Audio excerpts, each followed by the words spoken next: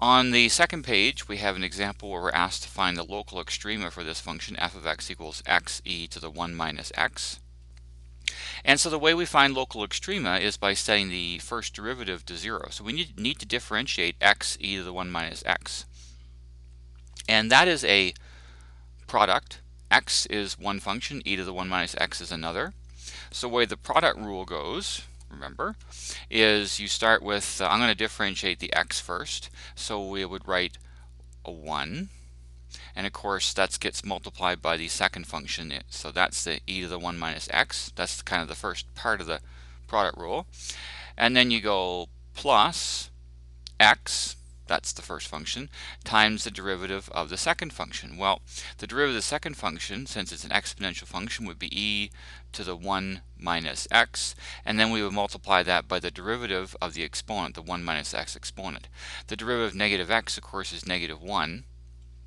And so multiplying the negative 1 in here, that's why that plus turns out to be a minus, and then we have the x e to the 1 minus x on the end. So that's where that first derivative comes from. And we're going to set that equal to 0 to find where any local extrema or any local minimums or maximums could occur.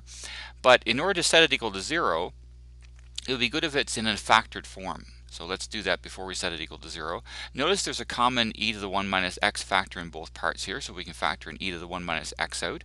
If we factor it out of e to the 1 minus x, we'll get 1 minus, and of course if the e to the 1 minus x is factored out of the last part here, all that's left is the x, so 1 minus x. So we'll set that equal to 0. Now there's two factors here, e to the 1 minus x. When we try to set that equal to 0, there are no solutions. That's why I have the not equal to 0 here, because you can't have any real number raised to any exponent and get 0. For example, let's say it wasn't e. Let's say you had 2, and we'll make it simple, right, to the power of x. That can't equal 0 because there's no power of 2 that you can ever get to equal 0. There's no number of 2's or parts of number of 2's that you can ever get to equal 0. X can't even be a rational number like, 2 to the power of a quarter. That doesn't equal 0. Okay, the fourth root of 2 is still a decimal higher than 0. So you can never get a power of any real number base to ever equal 0. It's just not possible to do that. So the e to the 1 minus x cannot equal 0, but the 1 minus x can. So if we set 1 minus x to 0, 1 is the number that makes that equal to 0. So where x is 1, there could be a local minimum or local maximum. And so let's find the function value for that. Let's put 1 in the original function, so we will go 1 times e to the 1 minus 1. And of course, 1 minus 1 is 0.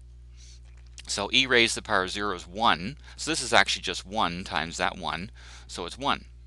So this is the 0.11 we're talking about. It's either a local minimum or a local maximum. We'll use the second derivative test to determine that. So, second derivative, we're going to take the derivative of the first derivative. The derivative of e to the 1 minus x would be the e to the 1 minus x multiplied by the derivative of the exponent. Now the derivative of negative x is negative 1, so that's where that negative comes from there. And then minus, and then derivative of x e to the 1 minus x. Now, two things you could do here. You could notice that x e to the 1 minus x is actually exactly the same as the original function, so the derivative of that should be this entire first derivative. Or you could just do product rule again. And the derivative of course, x is 1 times the second function, e to the 1 minus x, plus the first function now, x, times the derivative of the second function, which of course would be e to the 1 minus x times the derivative of the exponent is negative 1. So that is what's in here in yellow. And then of course this changes this to a subtraction. And then we have x e to the 1 minus x on the end. So that's where that part of the second derivative comes from. Now, removing the brackets so we can simplify our second derivative, this will be minus e to the 1 minus x and then plus x e to the 1 minus x. So I'm going to write this term first because it's the positive one. Notice that these are like terms, so if we combine those together we get a minus 2 e to the 1 minus x. Now I'm not going to bother factoring this because we weren't asked to find inflection points, so we're not going to set the second derivative to 0. We're just using the second derivative test. And remember, the sign of the second derivative tells you about concavity and whether this is going to be a local minimum or local maximum at the point 1, 1. So I'm going to put 1 in place of x here, and it does work out to -1, but just to show you how that works, f double prime of 1 would be, so we're putting a 1 here, and we're putting a 1 here, and a 1 here, so it would be 1e to the 1 minus 1 minus 2e to the 1 minus 1. And of course, that's e to the power of 0, so that's 1. So we actually just get 1 minus, and the same thing here. That's equal to 1 as well, because e to the 0 is 1. So it's just 1 minus 2, which of course is -1. So that's where that -1 comes from.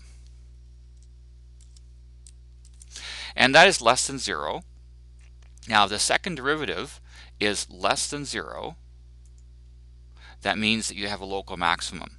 A negative second derivative means that the graph has this general shape, because the second derivative being negative means that the first derivative has gone from like positive to negative. It's getting smaller. It's getting more towards like a negative. So we have a local maximum point there. So a local maximum occurs at the point 1, 1.